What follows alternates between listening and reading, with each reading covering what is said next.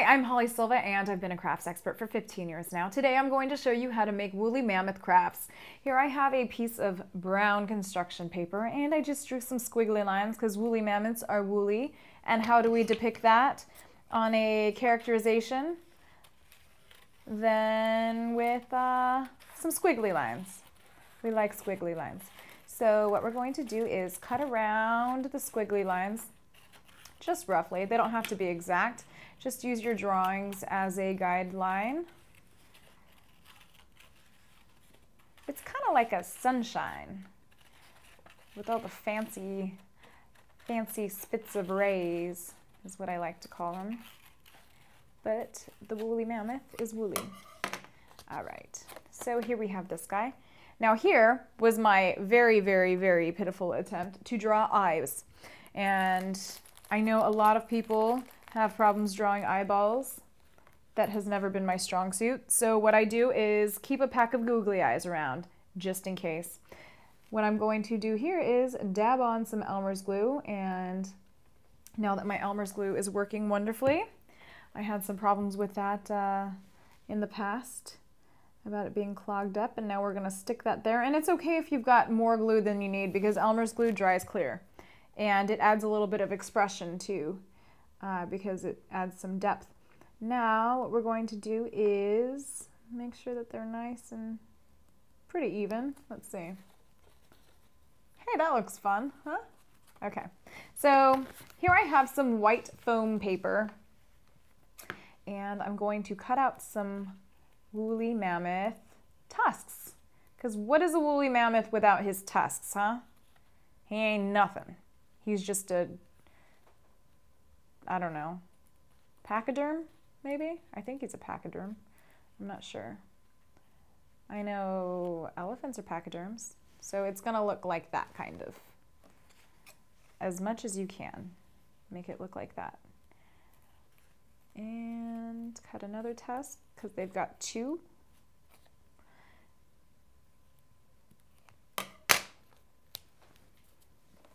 And make sure they're about the same length. One is a little bit longer than the other. That's okay. I mean, they don't have to be perfect. I like them to be even. It doesn't have to be, though. This is your project. Do as you wish. All right, now we're gonna stick that there.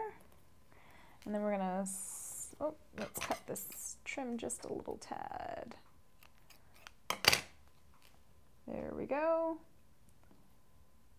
Put that there and that there, and then we can use our Elmer's glue or our double stick tape. I like double stick tape.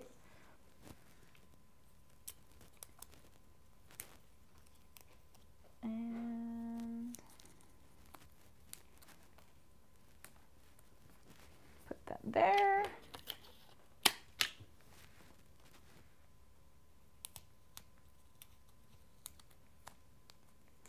And put that there. And now, it wouldn't be a craft if it just sat on the table. I mean, it could be, but that would be a boring craft. We've got more imagination than that. So what we're going to do is add a little bit of craft wire and put the craft wire, maybe do about 3-4 inches. Now we're going to add the craft wire through just about where the nose is. Pop a little hole through there, like so, okay, see that? All right, it's gonna be kind of like the bridge of his nose. It's gonna be a little interactive. He's gonna have like a bull nose. And then pop it through again. All right, now pull it through without tearing. Okay, see that? Now we're gonna flip it over and we're gonna make a ring out of it. Now, with this, you wanna make sure that you, of course, have an adult do this part, but you wanna wrap it around, wrap the wire around itself. All right. Now, the pointy edges, what we're going to do is we are going to take some wire cleaners and wrap the wire cleaner around the wire. Now you can use wire cleaner, you can use yarn, you can use string, you can use anything you want. Whatever you can to make sure that the wire doesn't poke anybody, because you don't want pokey rings. That's no fun. All right, that works. Cut it close to the edge. There you go.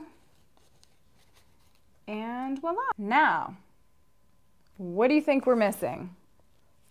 We're not missing a trunk, because now that you've put the woolly mammoth on your finger as a ring, whatever finger is coming out underneath the ring is the trunk. See? We're smart, aren't we? See you next time.